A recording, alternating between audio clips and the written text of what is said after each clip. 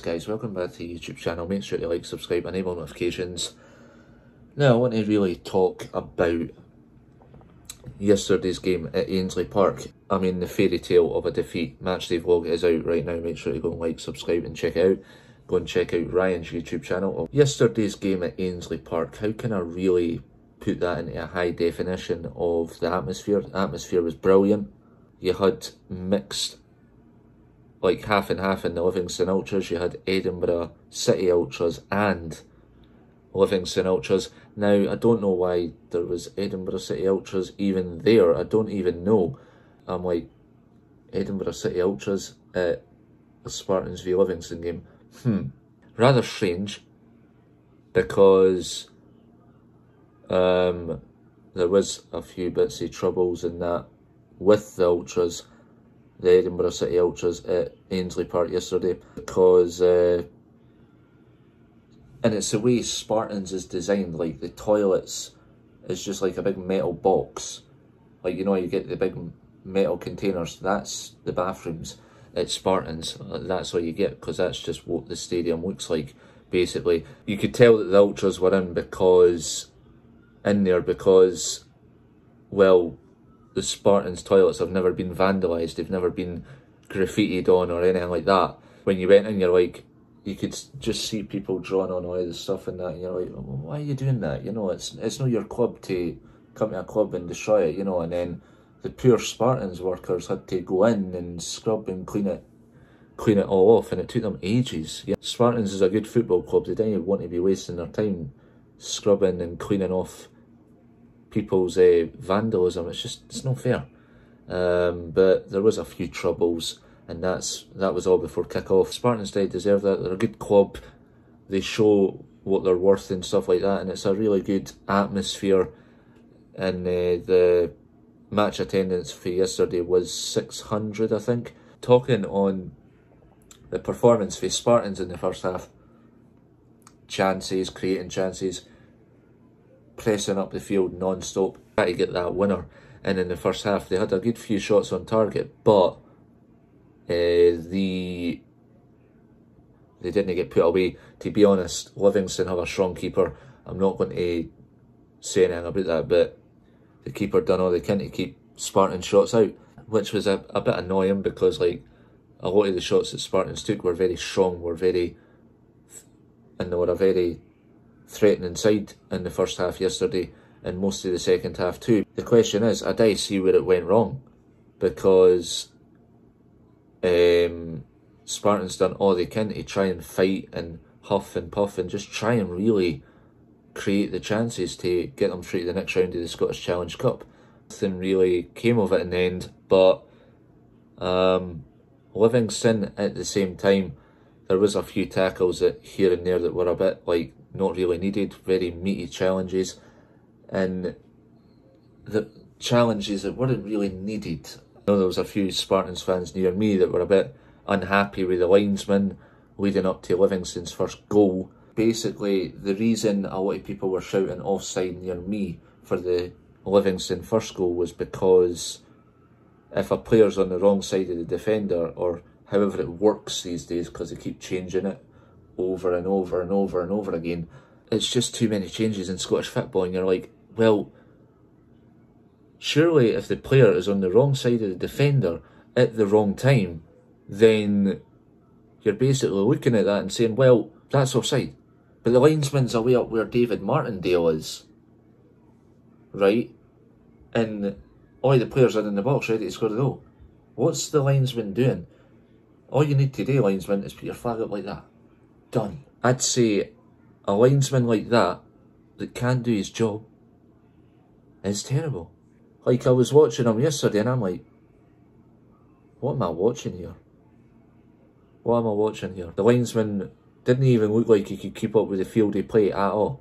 He was just about out of breath by the time he got to where the managers sit at Spartans. You've got the tunnels, well, not really a tunnel, because it's just the curved fancy shelters and that. By the time he got for the corner flag up at the top end of the field to come all the way back down, he had to stop at the halfway line where the dugouts are at Spartans, and he was on his holding onto his knees, and he was just like that.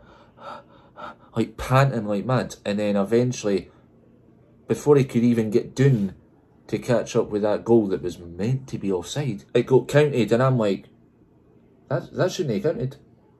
No, that should not have counted. No, because it shouldn't have. Because the player was about 10 yards offside. You could see it for the way the field of play coming in for the Spartans' defence when the Livingston players were hurtling about to try and score. Stevie May was well offside because he was on the wrong side of the defender. And you've seen it in the Scottish Premiership. If the player's on the wrong side of the defender and he's far too early, it goes to VAR. It gets chopped off. How can you not see that? And don't get me wrong, the referee as well, as they would say, the scandalous referee, it's a referee I've not really seen before, but some of his decisions were very harsh. The penalty decision yesterday, Spartans player, I could see the handball directly from where I was sitting. It went straight, the player's arm was out like that, and if the player's arm is out and it hits the hand right away, and you've got the Spartans players going, handball, and the referee's just like that, as in play on. Are you kidding me? Stonewall penalty, not just once, but twice yesterday. Now, when Spartans were shooting up the way, it wasn't even a handball, it was Blair Henderson. He got clipped and he just went, a very nasty tackle for Stevie May, and he just went flying. No, that's not a penalty. The handball in the second half hits off, I can't remember the name of the Livingston player's name, but hits off his hand, Stonewaller. You could see it hit the hand, his hand wasn't at his waist. If his hand's at his waist, it doesn't count as a penalty, but when it's out like that, and it goes boing, it's a penalty. Everybody in the Premiership knows that. If it hits there, it's a penalty. Spartans crash out the SPFL Trust Trophy, which is the Scottish Challenge Cup, where the Scottish Championship, Scottish League 1 and League 2, Lowland League and Highland League, I think, as well. I think play in it, I'm not entirely sure. I think it's just the 3 Scottish leagues now. I think they've changed it because it keeps changing every season, and there's a lot that changes in Scottish football these days, but there's not really much you can say about that, because when they change it, they change it. Just think, why is there so many changes nowadays? Why is there so much that's changing, that's non-negotiable? The reason Livingston won is because they got a helping hand.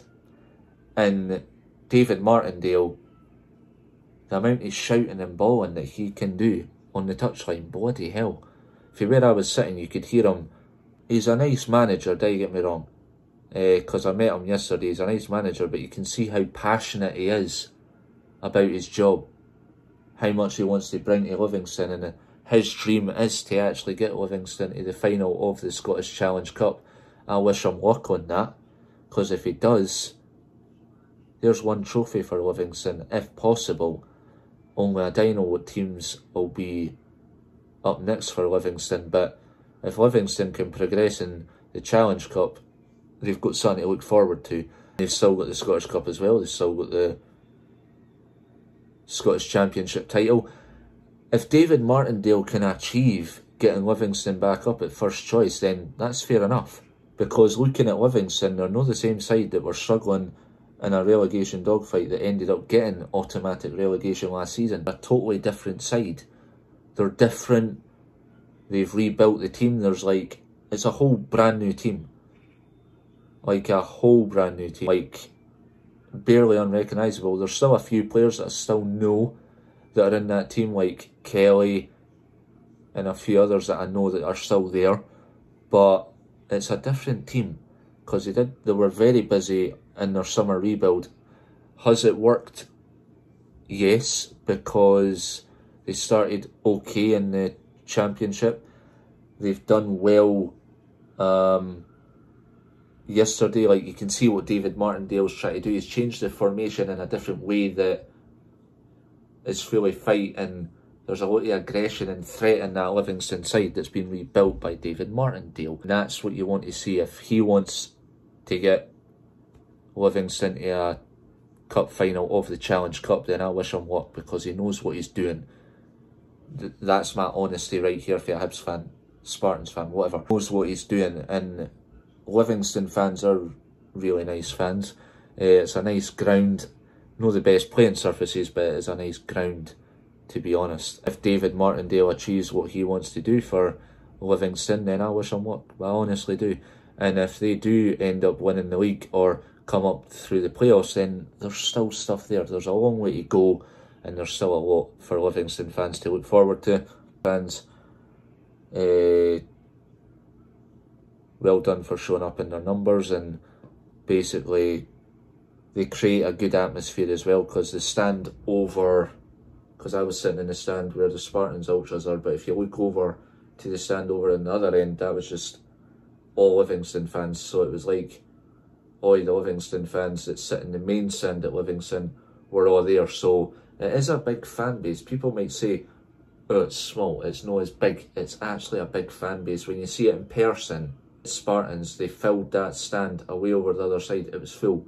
The Livingston colours, yellow and black. So, I mean, the colours of Livingston are quite nice as well, because it's the same. Livingston have the same colours as Borussia Dortmund. So, same colours, same style, same fashion, if you will. If you look at Spartans, they've got their traditional colours, red and white.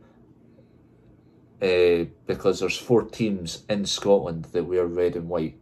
Aberdeen, Spartans, Hamilton, Airdrieonians. 4. That's the colours.